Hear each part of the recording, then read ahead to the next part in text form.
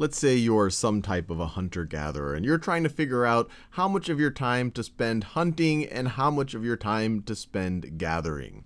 So let's think about the different scenarios here and the trade-offs that they involve. And just for simplicity, we're going to assume that when you're talking about hunting, the only animal around you to hunt for are these little rabbits. And when we talk about gathering, the only thing that you can gather are some type of berries. That'll keep our conversation a little bit simpler. So let's think about all of the scenarios. So first, let's call this first scenario, scenario A. And let's call this the number of rabbits you can get. And then let's call this the number of berries. Let's do this column is the number of berries that you can get. So if you were to spend your entire day going after rabbits, all your free time out, making sure you have time to sleep and get dressed and all of those type of things, let's say that you can actually get 5 rabbits on average in a given day. But if you spend all your time getting rabbits, you're not going to have any time to get berries. So you're going to be able to get 0 berries. Now let's say that you were to allocate a little bit more time to get berries and a little bit less time to get rabbits. So we'll call that scenario B. We'll call scenario B the reality where you have enough time to get 4 rabbits on average. And when you do that, all of a sudden you're able to get 100 berries. And when we do these different scenarios, we're assuming that everything else is equal. You're not changing the amount of time you have either hunting or gathering. You're not changing the amount of sleep. You're not changing your techniques for hunting rabbits or hunting berries, or you're not somehow looking to do other things with your time. So all other things are equal. And the general term for this, and it sounds very fancy if you were to say it in a conversation, is ceteris paribus. Ceteris paribus, which literally means, so anytime someone says, oh, and ceteris paribus, we assume this variable changes or whatever else, they're saying we're assuming everything else is being held equal. So ceteris means all other things, other things. You're probably familiar with et cetera. It's the same word essentially. Other things, and paribus, other things equal. So you're not, when you're going from scenario A to scenario B, you're not changing the amount of time you're sleeping. You're not changing somehow the geography where you are. You're in a dramatic way. You're not changing the tools you use or the technology. Everything else is equal. The only variable you're changing is how much time you allocate to finding rabbits versus finding berries. So let's do some more scenarios assuming ceteris paribus. So let me do scenario C. You could, on average, have enough time to get 3 rabbits, but if you get 3 rabbits, then all of a sudden you will only be able to get, or you will be able to get, or if you're only getting 3 rabbits, you're now able to get 180 berries. And let's do a couple more. I'm going to do 2 more scenarios. So let's say scenario D. If you reduce the amount of time you spend getting rabbits, so you get 2 rabbits, now all of a sudden you have enough time on average to get 240 berries. And then let's say you spend even less time. Let's say you spend even less time hunting for rabbits on average. Then you have even more time for berries. And so you're able to get 280 berries. And then I'll do one more scenario here.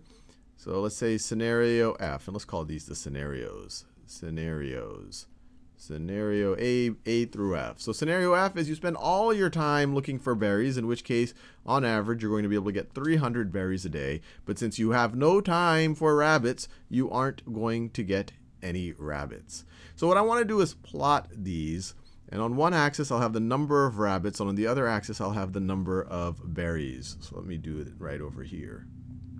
So this axis, I will call this my rabbit axis, rabbits, and we'll start, that'll be 0, and then this will be 1, 2, 3, 4, and then that will be 5 rabbits. And then in this axis, I will do the berries. So this right over here, let's make this 100 berries. This is 200 berries, and then this is 300 berries. And so this is my berries axis. Now let's plot these points, these different scenarios. So first we have scenario A. Maybe I should have done all of these colors in that scenario A color.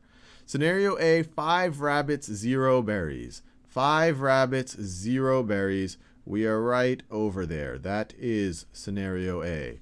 Scenario B. Scenario B, 4 rabbits, 100 berries. 4 rabbits, 100 berries. That's right over there. That's 100 berries. So that is scenario B. Scenario C. Scenario C, 3 rabbits, 180 berries. 3 rabbits, 180. Let's see, this would be 150. 180 will be like right over there. So if you have time for 3 rabbits, you have time for about 180 berries on average. So this is scenario C.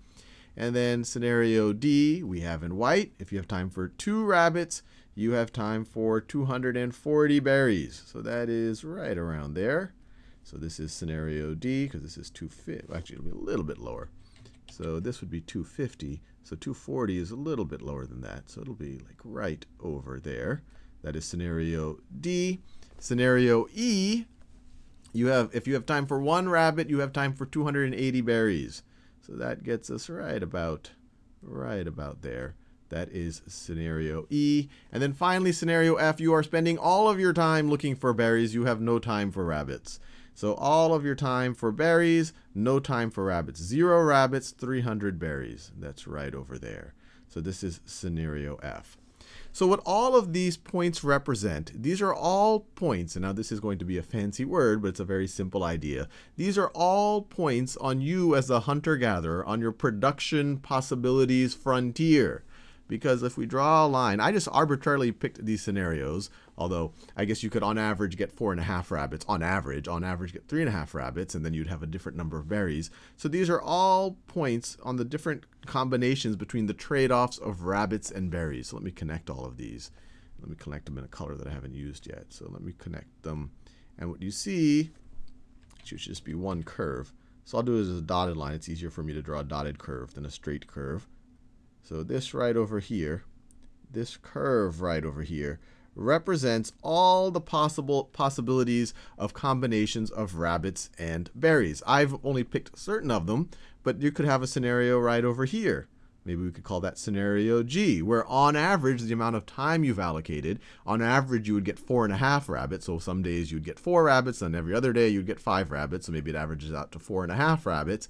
And then maybe it looks like you would get about 50 berries in that situation. So all of these are possibilities. You don't have to just jump from 4 rabbits to 5 rabbits, or maybe you're spending, maybe in this scenario you're spending 7 hours, and in this scenario you spend 8 hours. But you could spend 7 hours in a minute or 7 hours in a second. So anything in between is possible, and all of those possibilities are on this curve. So these 5 scenarios, actually these 6 scenarios that we've talked about so far, these are just scenarios on this curve, and that curve we call, once again, fancy term, simple idea, our production possibilities. I put 2 I's in there by accident. Possibilities frontier. Because it shows all of the different possibilities we can do. We can get 3 rabbits and 180 berries, 2 rabbits and 240 berries. What we cannot do is something that's beyond this. So for example, we can't get a scenario like this. So this right over here would be impossible. Impossible. Let me scroll over to the right a little bit. Let me scroll. See my scrolling thing. Okay. So this right over here is impossible. This point right over here, where I'm getting 5 rabbits and 200 berries. If I'm getting 5 rabbits, I'm spending all my time on rabbits. I have no time for berries. Or another way to think of it, if I'm getting 200 berries, I don't have enough time to get 5 rabbits. So this point is impossible. This point would be impossible. Any point that's on this side of the curve is impossible. Now, any point that's on this side of the curve, you can kind of view it as inside the curve or below the curve or to the left of the curve. All of these points right over here are possible. All of these points right over here are these points. For example, it is very easy for me to get 1 rabbit and 200 berries. So that right over there is possible. Now, is that optimal? No, because if I were to really work properly, I could get I could get many more berries, or I could get more rabbits. Or if I have 200 berries, I could get more rabbits, or if I'm concerned, if I only want one rabbit, I can get more berries. So this is possible. All of the points down here are possible, but they aren't optimal. They are not efficient. So the points in here will say that they are not efficient. Maybe somehow I'm not using my resources optimally to do this type of thing when I'm over here. Or maybe I'm just not being optimally focused, or whatever it might be. If you're talking about a factory setting, when you're talking about maybe deciding to make one thing or another, then maybe you just aren't using the resources in an optimal way. Now, all the points on the frontier, these are efficient. You're doing the most you can do. Right now, we're not making any judgment between whether any of these possibilities are better than any other possibility. All we are saying is that you are doing the most that you can do. Any of these things, you are making the most use of your time.